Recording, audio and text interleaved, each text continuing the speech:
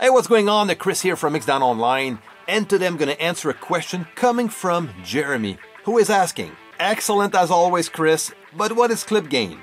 I didn't know you could somehow turn up the gain of a quiet part without moving a fader. Could you possibly show us a little more details on the subject? Thanks again." So yes, in today's video I'm going to answer that question by showing you the difference between clip gain and a channel fader.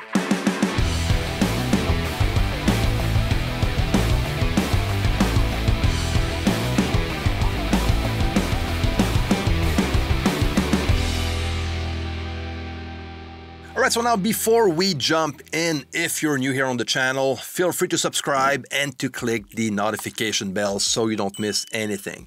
And for all of you, share and like this video. Okay, so now let's jump in Cubase. Now the concept of clip gain is found in Cubase, but also in Pro Tools and other DAWs. Okay, so this is something that is quite common in a lot of digital audio workstations. So the concept is very simple. When we're talking about pre-gain or clip gain, we're talking about affecting the amount of gain of an event, an audio event, or a channel before the signal hits the inserts, the sends, and the channel's fader. So that is the main difference. So I'm gonna just give you practical examples so you can manage to understand better the differences between clip gain and the fader, the channel fader.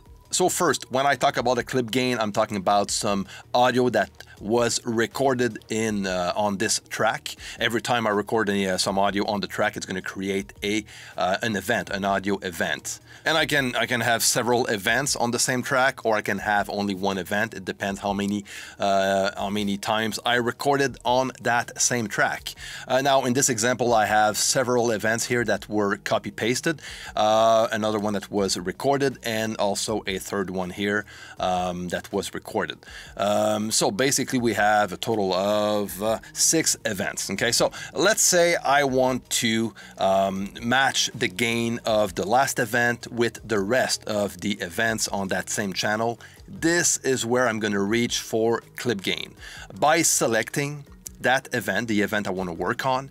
And in Cubase, if you click on that audio event, you go on the top center of that event, you'll have that small square icon that you can bring up or bring down, and this affects the amount of gain we find on this audio event. So I'm going to bring it down so it matches the rest of the gain that I have on the previous events.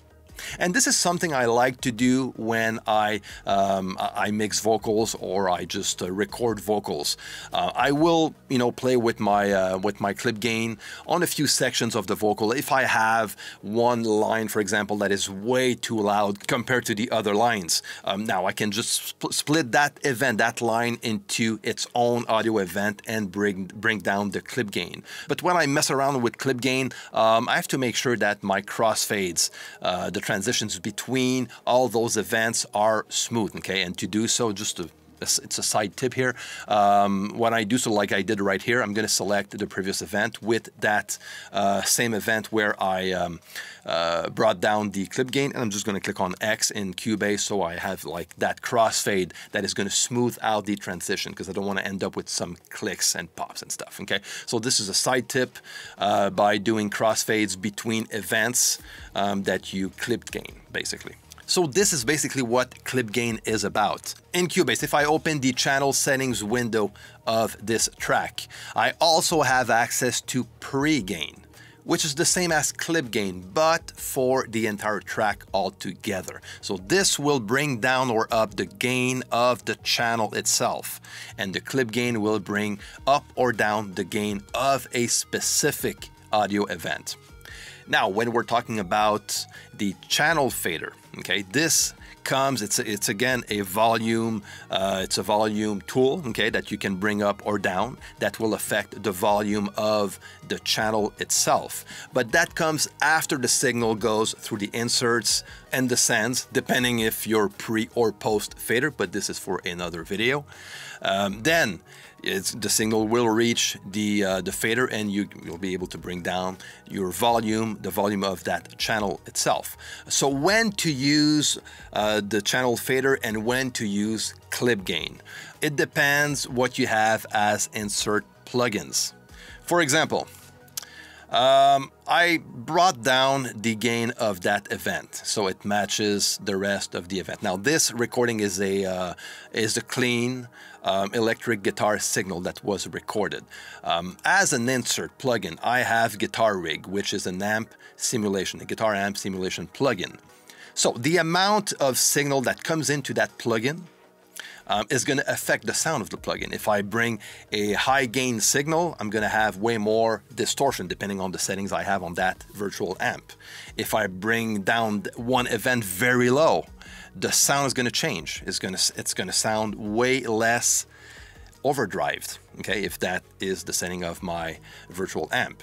And that is also the same with plugins like other types of saturation plugins or compressors. Okay, again, if you're in a situation where you just want to bring down one part of your signal, you can choose to do it via a clip gain.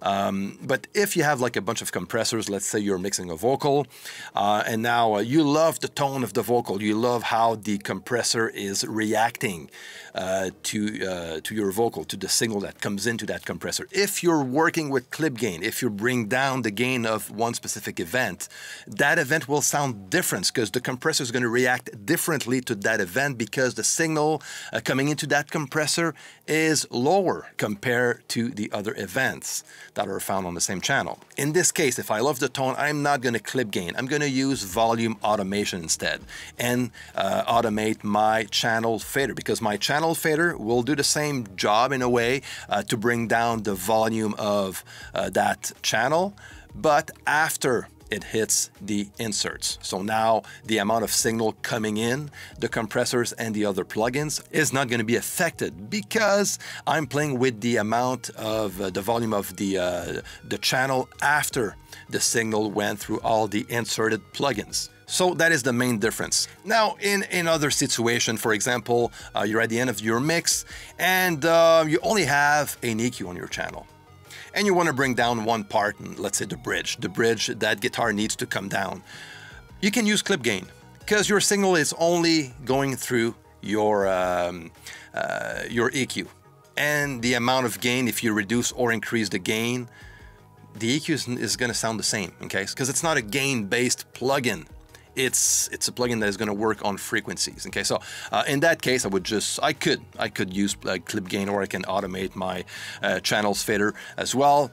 It doesn't matter. Now it's up to you to decide which way you want to go. But I tend to work with clip gain before I start my mix, especially for vocals. And if I do afterwards, after the mix or at the end of my mix, now it will depend on how that change is going to affect what is inserted, all the plugins that are inserted on my channel. Okay, but most of the time I'm just going to reach the channel fader. So I hope that helps. I hope that answers your question, and that now you know the difference between clip gain or pre-gain versus a channel fader. So if you have any comments or question, you can leave everything down below. And again, if you're new here on the channel, subscribe, click the notification bell. And again, guys, if you loved this video, share and like. All right, my friends, so thanks for watching. Take care, and I'm going to see you next time.